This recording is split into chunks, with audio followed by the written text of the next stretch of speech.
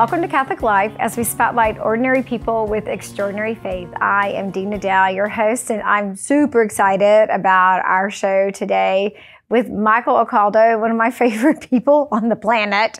He's the president and CEO of the Society of St. Vincent de Paul here in the Diocese, the Greater Baton Rouge area. So thanks for being with us. It's great being with you here You've only today. served that role for, what, a couple of 30 years maybe? I started my 35th year in December. So, yeah, it's been a long blessing in my life and certainly something that I do still get excited about after 35 years. Yeah, never hesitation, right, to go Never into the office. I call it the mission field of the Society of St. Vincent de Paul. Oh, it is. So you know, we're much. right in the center of everything. Yeah. And, you know, through the years, I've had various volunteers say, hey, why don't we move the administration and the office is part off the campus? And I've always been against it because you can really, you get a good flavor of what's there. Even if you're, you know, and you're stuck in your office doing paperwork, you can still really get a good feel of what's going on. And I'm not a great morning person. I'm there in the morning when I need to be, even if it's 4 o'clock in the morning or before. But I much prefer the later part of the.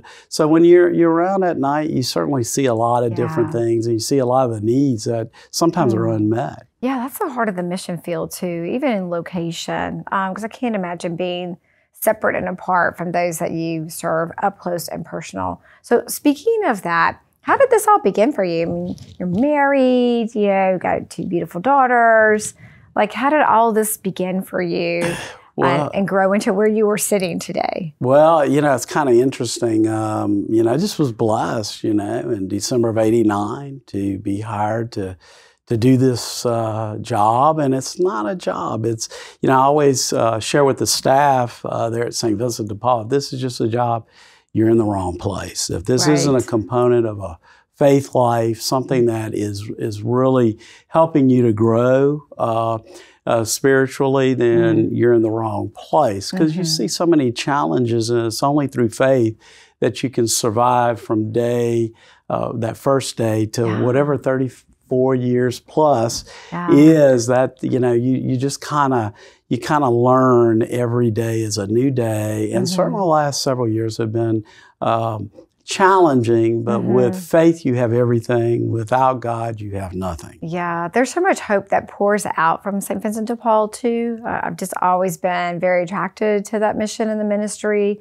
and the hope that, you know, comes forth from that. Even the people that, you know, you're serving on the front line, to those that you will probably never see, right? The fruits of that ministry just expand out through a whole community and then into the world.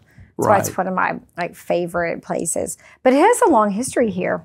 Oh, without a doubt. You know, your website talks about 1865, which is 100 years before we were both born. Yes, actively striving to understand and fulfill the needs of the most vulnerable in this community. Yes, so indeed. Over 150 plus years of serving the community. How did that start, you know, and kick off? Well, you know, it's a great story, as rich as our history, and that's Father Cyril Delacroix, who was the incoming pastor at St. Joseph on December 27th, 1865. And a lot of people don't know that Father Delacroix, he is considered one of the fathers of the Society of St. Vincent de Paul, not only in Baton Rouge, but also New Orleans, therefore Louisiana. Really? William Blair Lancaster, who was a law student in Paris, had Frederick Ozanam, the founder of the Society, as a law professor. Really? And so when he came back to Louisiana to settle down, he went to St. Patrick's Church there in New Orleans, and he knocked on the door, and Father Delacroix opened the door, and they talked about this great thing called the Society of St. Vincent de Paul. And so they started it there in 1852. When Father Delacroix was transferred in 1865 to St. Joseph. He started it, saw the need for it at that time, and was a great, you know, he was pastor till 1892. Wow, 30-something years. Yeah, so he was the foundation on which the society is built here locally. Wow, so the gentleman from New Orleans had firsthand, like, formation, you could say, from Frederick Ozanam, who I believe is on his way to St. He's blessed, Frederick Ozanam. Thank you for correcting me on that. That's an important point not to miss. But he's considered, someone who's truly an apostle in his top hat, because in France at the time, they often wore a top hat, gentlemen did. But he made home visits and was part of the movement that is known throughout the world in over 150 countries. And it all started, and he was 19 when he was inspired to work with others to start the society. Yeah, that's beautiful too, which also kind of gives us a testimony that we'll always have the vulnerable with us, right? Always, Jesus says that in scriptures, you'll always have the poor with you, which kind of leads into the mission statement of St. Vincent de Paul, which this is beautiful. A network of friends inspired by gospel values, growing in holiness, and building a more just world through personal relationships with and service to people in need. I know you see that lived out every day. I love just the gathering of friends. It's wonderful. It explains our society. It's people in relationships coming together to live their faith together. We're all on a spiritual journey, and when we journey together, it's more powerful. Yeah. And, I think that is a concern for others. And recently, Deacon Euless Simeon told me, we were having a conversation, and in that conversation, he said, Michael, we should be more concerned about the salvation of others than our own salvation. In a lot of ways, I've always kind of thought about the airplane philosophy of that, which is, how when you get on an airplane, they always tell you, if the oxygen mask drops, put it on yourself first and then help others. Right. Well, what Deacon Euless shared with me was just the opposite. And if you think about that, that's growing in holiness, thinking about others, thinking that maybe if they see a glimpse of Christ, they will be thinking about in their most time of vulnerable need. And I think that's what why the society is so attractive to so many people throughout our community.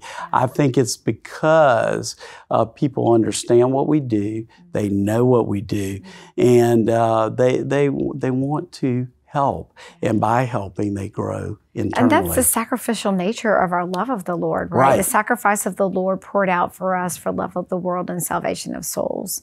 And so the sacrifices that volunteers make for others that are so in need, themselves give a part, of their lives at that moment in that time, but it never leaves them. I find when my children were visiting some of the areas and serving at St. Vincent de Paul's growing up, they always remember those times that they were there. Mom, remember when we went to Sweet Dream Shelter? Remember when we collected this? Remember when we went and served food? And I'm like, yeah, and that's impressionable for them. And it was times where they could have been off doing other things, right?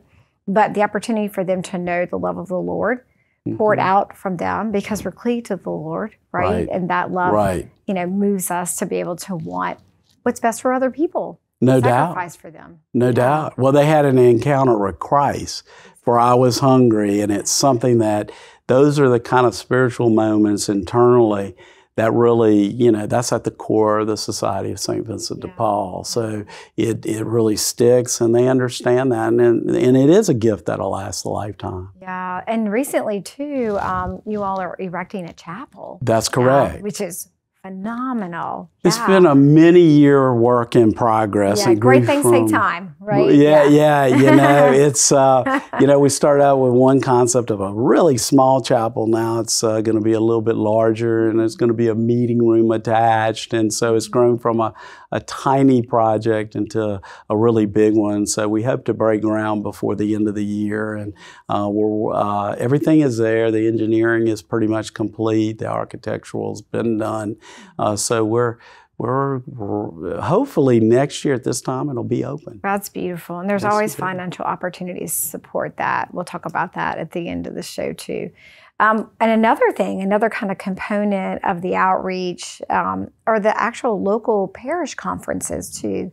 Tell us a little bit about that, each of the church parishes. Well, that's some of them. Yeah, that's what Father Delacroix started all those many years ago. It was the first St. Vincent de Paul conference.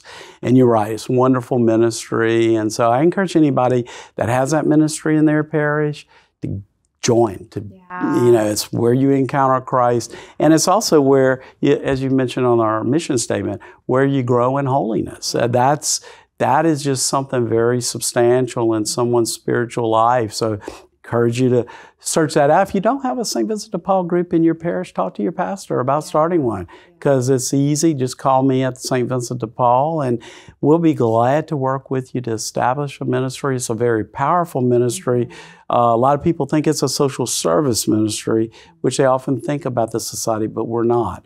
We're a spiritual group growing in holiness together by serving Christ. And that's a powerful differential. Yeah, and they encounter people. I experienced that when I was serving at a parish as pastoral director and sitting in on our parish conference. And, the gatherings began in prayer. Yes. Even if they were meeting someone that was knocking on the door and saying, I'm kind of at a crossroads. And they would pray with them, and they would talk with them and accompany them, helping them encounter Jesus, and then assessing their needs. But it was always their relationship with Christ first. Right. Knowing that the Lord is with them, acknowledging this is a time of suffering and struggle, but it can always be temporary, right? It's a temporary time of affliction that invites the Lord in to accompany them. No doubt. And I've seen beautiful conversions of people that have actually began a new life in Christ, and not hanging in the despair, but seeing the hope and the help that comes from others, and then turning around and doing it for other people. Which was like very powerful witness. Also to those that are serving the conferences, they're steeped in holiness and their desire to give from their love of the Lord too. And I know you've seen that all the time. Again, people that when you're practicing your faith, and we're all challenged, we all are sinners, we're all working on the forgiveness that we all need. But during that spiritual process of growing spiritually, we realize it's all about others. I mean, Jesus, I think the reason why the society has been so powerful is his focus on sharing God's love with those in need, not being judgmental, but instead, as one Vincentian one time told me, is, Michael, it's not our role to judge, but to evaluate how we can help this person that desperately needs a loving hand of God in their life. And sometimes that turns out wonderfully well for the person that's assisted. Sometimes it doesn't turn out as well there, but the person that's in the ministry, they really understand and they show God's love, but they feel that growth and understanding spiritually. And that's part of the reason we want a chapel on our campus, so that when people encounter Christ, they can pray before, after, and really connect what they're doing at St. Vincent de Paul with their faith life. Exactly. Because that's what it's all about. Exactly. All right, we're going to take a break. When we come back, we're going to talk about kind of, the services that kind of radiate out of the mission of the Society of St. Vincent de Paul in the greater Baton Rouge area. Stay with us. We'll be right back in just a minute.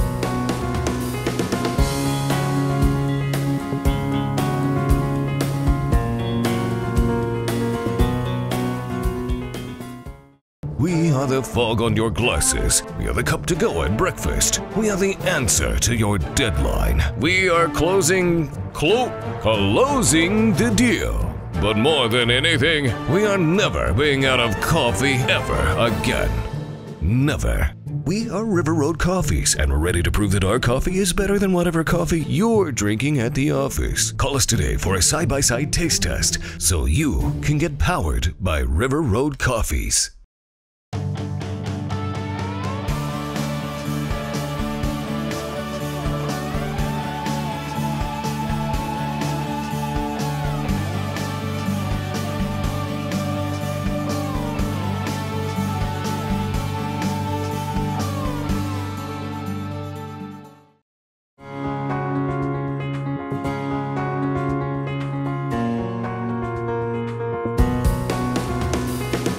Welcome back to Catholic Life as we spotlight ordinary people with extraordinary faith. We are here continuing our conversation with Michael Acaldo, who is the CEO and director of the Society of St. Vincent de Paul in Greater Baton Rouge area. So that's a long title. I thought evangelization and catechesis was a long title, but you have a title longer than what I possess too. So thank you for being here. So we laid the foundations of the society, the mission, the prayerfulness of it, the outreach, the parish councils and conferences. Let's talk about like details. You know, what are actually the missions that come forth from Society of St. Vincent de Paul? So you have them listed on the website as services, I guess you want to call them that. So main thing, I think when people think of St. Vincent de Paul, they think of the food, right? Right. And so yes, you all feed a lot of people. Yes, we do. Yeah. We're blessed with that ministry. And, you know, whether you call it services or ministries, it's all, you know, focused on our mission of helping those who are truly in need of a helping hand up. And, you know, when we see a line at our dining room, we see, let's say there's 100 people out there when we open the doors. We see 100 opportunities to serve Christ. That's how you have to look at it. And it's an uplifting way. And last year we were successful on 255,000 occasions by serving meals to those who were truly in need. And this year we're going to do north of 260,000 because the demand is up. And yes, we're blessed to be the leader in the community in providing prepared meals. And we continue to do so. Just hot meals alone, that doesn't count the brown bag suppers. Just this past Friday, 460 hot meals. And in addition, you know, over 450 brown bag suppers were given out as well. So, you know, one day, almost 1,000 meals over. Almost right there, 1,000 meals. And that's good food. It was great because we had a wonderful group come in and help us, and volunteers are there every day helping us and making a big difference in our community. So you have the main dining hall, which is located near downtown Baton Rouge. Are there any other facilities that distribute the meals as well too? Thanks to Father Tatt's support there at St. Jared, we have a location there. We serve 2 meals a day there, Tuesday and Thursday, every day, every week of the year. And so that provides us outreach in the northern part of the parish. About 200 to 300 people, I think, that they get. Each time, yes indeed. So it's exciting to be there for people who don't have anywhere else to turn for that hot prepared meal. And then there's the kind of the larger gatherings too, right? Is there still one for Thanksgiving? Is there one for Christmas, Easter? No doubt about it. You know, Thanksgiving is our biggest meal of the year. And so we not only do Thanksgiving at St. Vincent de Paul, our main campus, but we also do it at the River Center. We also do it at St. Jared.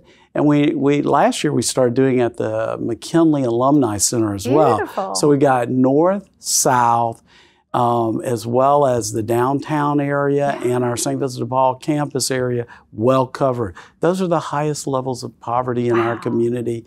And so it enables us to really make a difference. And through the Raising Cane's River Center, we're able to do a lot of delivery of meals to people that are in need. So that's a wonderful opportunity for us to really make a difference. Wow. And I know that there are families that come, you know, throughout the day, throughout the week. And that's 7 days a week. Is that right? Twice a day? We're the only kitchen that provides service 365 days a year to the entire community, and have done so since 1982 when the facility opened in a small shotgun house with a lot of faith and literally has gotten us to the day of being able to do over 260,000 meals this year. It's such a culture too in South Louisiana. You know, people love to cook and they love to share, you know, their times and opportunities. I know I've cooked many a chicken rice dinners and green beans and and I remember preparing the meals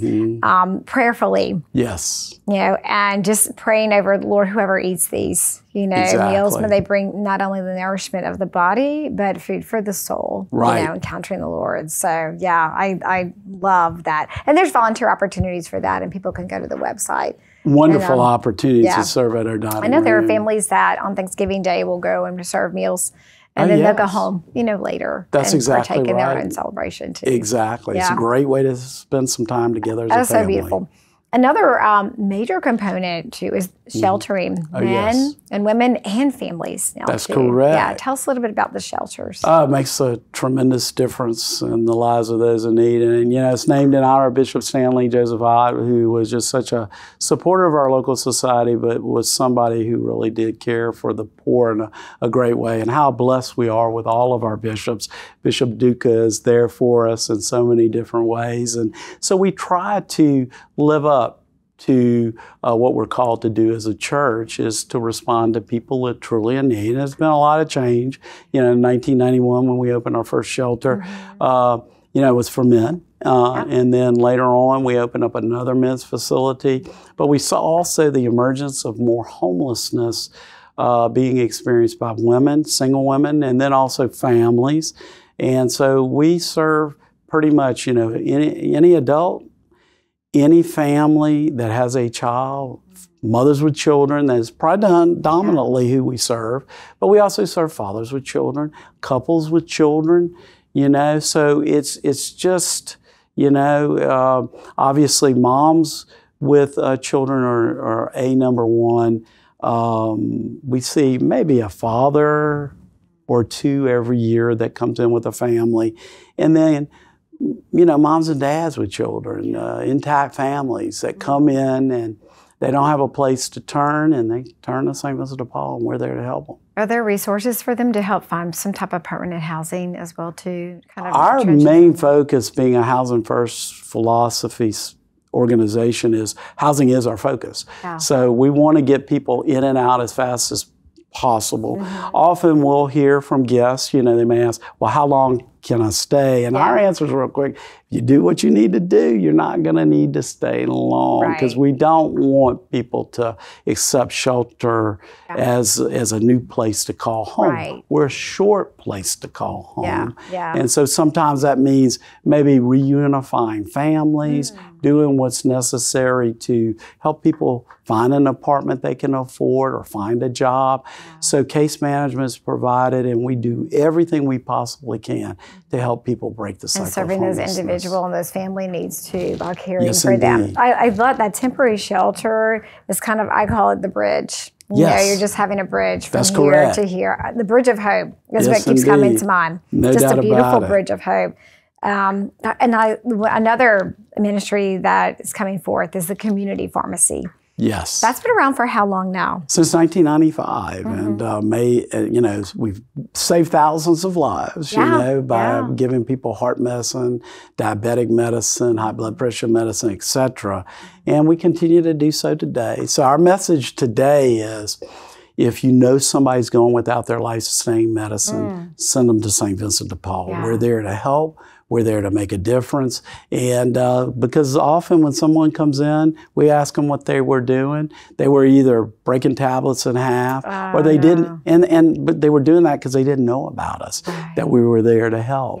So it's wonderful to be helped. And the pharmacy staff, they're volunteers as well too, correct? The vast majority of all our staff are volunteers. However, we have a staff pharmacist and others that are there to make sure we're doing everything and pursuing excellence in providing prescription medicine. Yeah, that's wonderful too. We also have uniforms for kids. Yes, indeed. Yeah, that's so much fun. Yeah, no doubt about it. Uniforms have been going a long time now, 1998. You have some good community sponsors that support that too. No doubt. WOB Channel 9, and we work with all the wonderful stations for various projects that really help us to make a difference in the lives of those in need. Uniforms for Kids, we've helped thousands of people this year and thousands in the course of our history. I like the uniform situation too, because it helps parents with their children getting dressed in the mornings. Doubt. No doubt. And then you have the Easter baskets, the Christmas children's giveaway, with the toys. Also, too, the disaster services, which we don't hear a whole lot about, but that happens. There's relief that comes through St. Vincent de Paul with the disaster services. And it depends on how you define a disaster. For us, when it drops down to 32 degrees, it's a disaster locally. You need to try to get people off the street. When we went 30 straight days, over 100 here in Baton Rouge, it seemed like. We were here to get people off the street during those excessive heat periods. Yeah. So you add up all my 34 years here at St. Vincent de Paul, we did more of that this summer than all the other years combined with the heat. Yeah. You know, it was excessively hot. It's all summer long. Yeah, and we had to make an excessive response to that problem. And that's what's so great about the society, whether it's these things we're talking about or like our Bravo Dental Clinic. Yeah, I've seen you that know, too. It's part of the pharmacy project. Yeah. We're making a difference for people who are truly in need. That meets all the needs, you know, the healthcare needs, the spiritual needs, the physical needs, the emotional needs, the mental needs. Again, a bridge of hope that's providing it. So what are the opportunities for volunteers? I mean, do they just go to the website and sign up? That is the best way is to go to the website and sign up, whether you want to volunteer on Thanksgiving Day or you want to do it every day or you want to do it once a quarter. We have volunteers that come in every week, as you know. Yeah. So whatever time you have that you want to spend with Christ, and this part of the dining room is hundreds of people that you have the opportunity to encounter Christ with. No doubt about it, go to our website, svdpbr.org, and you can sign up. The schedule's there, and you can pick your particular way you want to live your faith. Yeah, that's beautiful. We have to talk about financial support because, I mean, it doesn't really run on its own all the time, right? No doubt. Yeah, all missions need some type of financial support. So what are those opportunities that people can give? Well, first, a big thank you to the community. I've been blessed over the last 34 years to have so much wonderful support. And we're a charity that you can drop in today and see us in action. We're the real deal. And so thanks to everyone that make those meals possible and make the shelter services possible and the prescription medicine possible. It's only through them that we're able to really make a difference to the person that shows up to our door. You mentioned some of our, all of the television stations locally are behind us. Catholic TV's behind us. Always. Everybody is really getting the message out of what our mission and ministry is. It's easy to give at our website at svdpbr.org. But we like people to really know when they invest in St. Vincent de Paul, they really are investing in our ministry to those who are most vulnerable. Yeah, and I'm thinking about the stores too. You still have the St. Vincent de Paul. I love the stores. They're wonderful. And always kind of have seasonal opportunities where, we donate to the stores and also to shop there. Oh, no doubt. That's fun stuff. Yeah. Donate your items. We desperately need them. Yeah. So. We're out of time. We could probably talk for another 2 hours or so. Sure. Thank you so much for your care and accompanying people and leading people in this mission of the Society of St. Vincent de Paul. It's been a blessing, to know you and to see you grow through this. And we're there with you. So thank you so much for what you do to provide hope and help for people in their community. Thank you. Thank you so much, Dee. It's been great being with you. Yeah, see you soon. We'll see you next time on Catholic Life. Until then, may God bless you and grant you his peace.